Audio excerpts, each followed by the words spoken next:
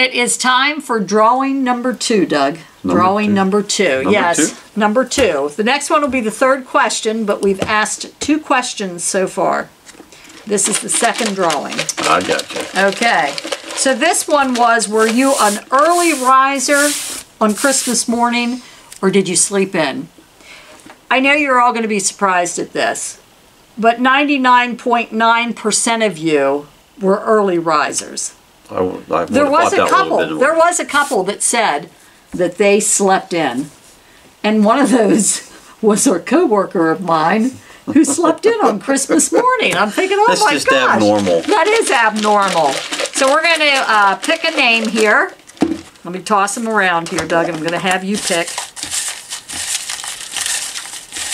Okay, only pick one.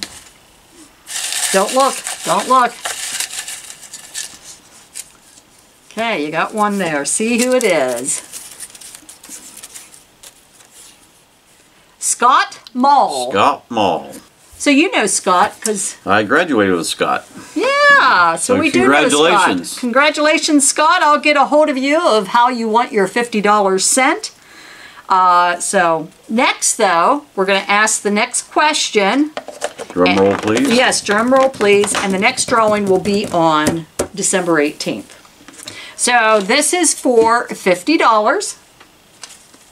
The next question is, were you allowed to open your Christmas presents as a child on Christmas Eve, or did you have to wait till Christmas Day? Simple question.